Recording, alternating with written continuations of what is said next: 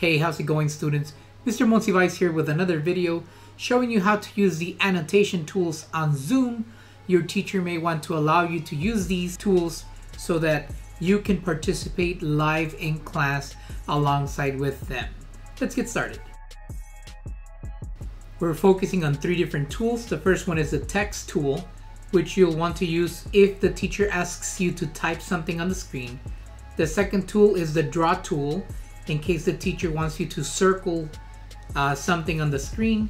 And the last one is the eraser tool, in case you make a mistake and you need to erase something that you did on the screen. Here the teacher has asked the question, how are you today? If you wanted to answer the teacher, you can click on View Options, then go down to Annotate, and from here you will be able to answer the teacher on Zoom using the text box option.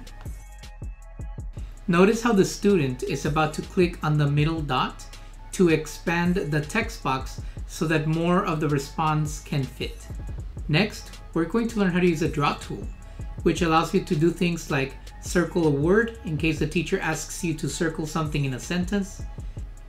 You can also use it to highlight words in a sentence, block items on the screen, and even draw arrows.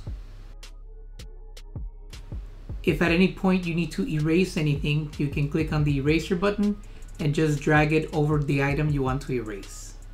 As a quick reminder, you are not allowed to annotate unless the teacher gives you permission.